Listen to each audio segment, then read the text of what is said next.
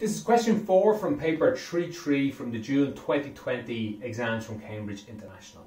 Up the top right of the screen here, you'll find a card that will bring you to the playlist that has all my solutions for the questions in this paper. And below the video, you'll find a link to an image of this question so you can try it before looking at my solution. In this question, they give us a curve with this equation, y is equal to x times the inverse tangent of x over 2.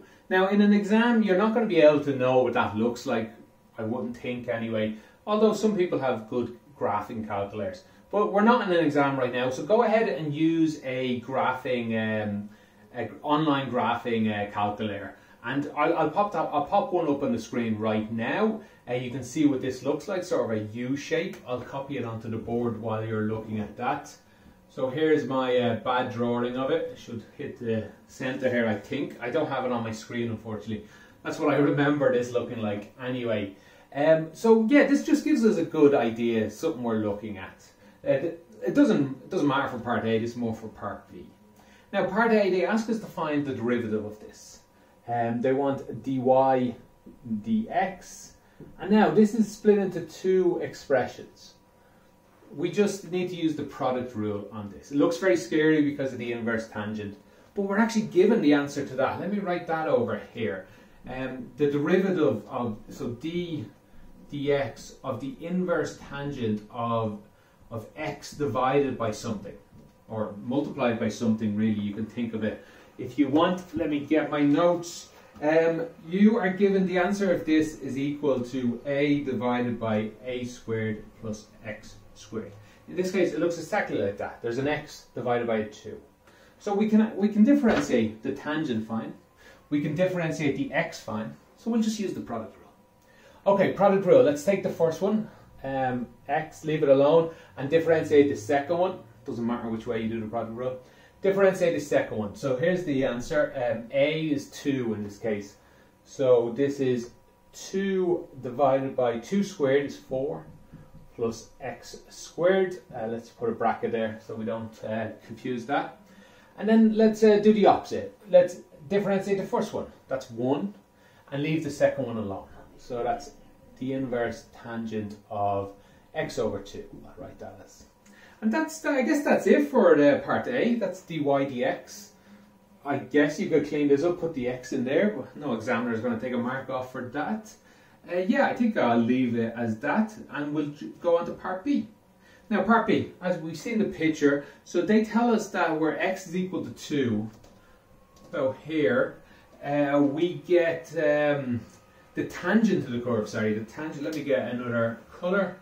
The tangent to the curve at point 2 looks something like this. I sort of know what the answer is, so I made it look a little like that.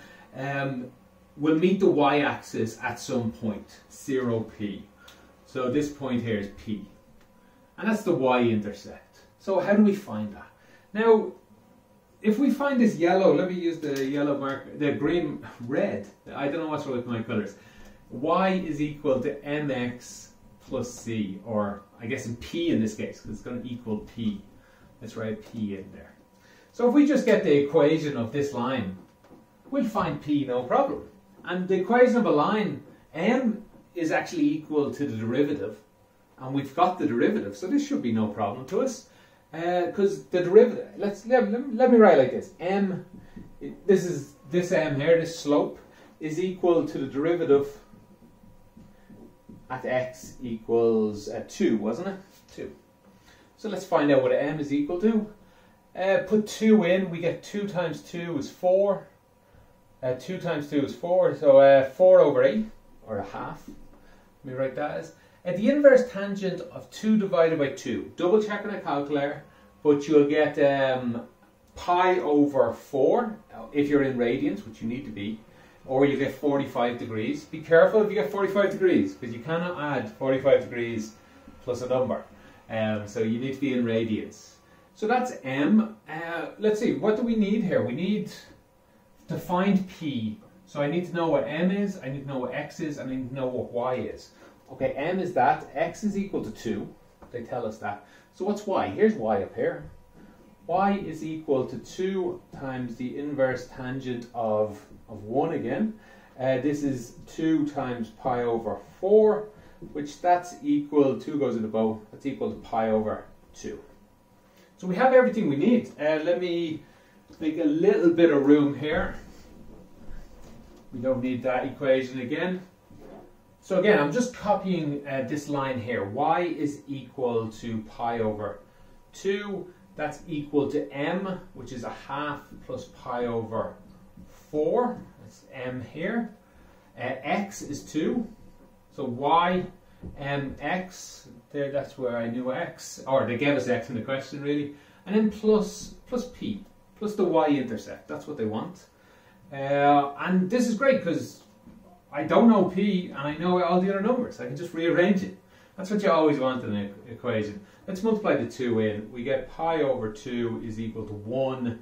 2 times pi over 4 is pi over 2. Pi over 2 on both sides, they're gone. Plus p, so I guess we're left with 0 on this side. So p is equal to minus 1. That's it. We're finished. And this must have been minus 1 here.